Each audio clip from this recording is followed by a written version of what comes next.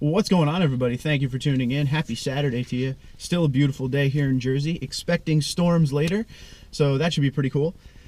We're going to take a little time out from the Forerunner talk today. Get back to the Tundra. I just want to go over a couple things about the tow haul mode button. And this is about, so it's 4 days later. 4 days ago, I discovered what the tow haul button can offer us all.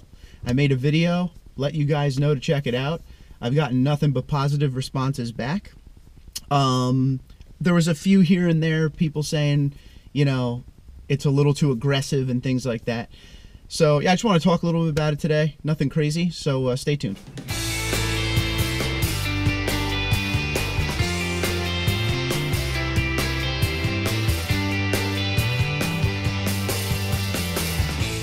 All right, so the tow haul mode button, in case you didn't see the other video, what happened, I kind of hit it by mistake, I guess you can say. I've had 4 Tundras and I've never touched the tow haul mode button.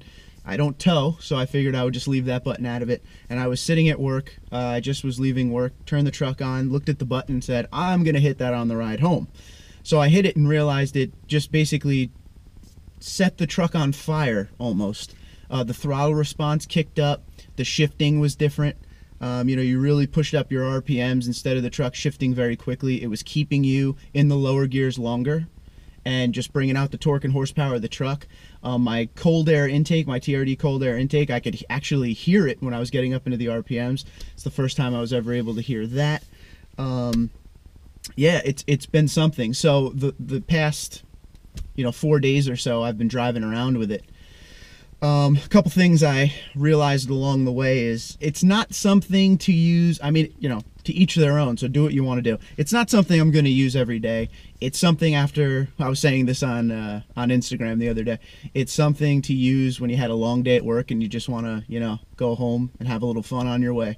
But it does, dig into the MPG a little bit, because your truck is going high into the RPM range and stuff like that.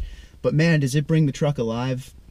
If you're someone who doesn't care about MPG too much, have fun with this button. It's almost, someone said this to me earlier too, it's almost like a launch control button. It's very jumpy. Be aware of that. It's very jumpy when you're going from a stop to a start. The truck kind of lunges. It's unbelievable. So if you haven't tried it yet, try it. But with all the comments I've gotten and stuff like that, I just wanted to come on here and tell you a few days later, I still love it. Not something I'm going to use every day. Like on the way to work, I go to work in the middle of the night. I'm not going to have the tow haul mode button on. I'm just going to take my time, drive my coffee, listen to the music. But on the way home from work, had a bad day, just want to rip into the truck a little bit, that's the time to use it. Really brings the truck to life. So if you haven't used it yet, get out there, turn the button on, ride around with it a little bit, and let me know what you think. I haven't taken it on the highway and used tow haul mode yet, but I don't feel like on the highway tow haul mode would be any good. So if you've done it, let me know what you think about that too.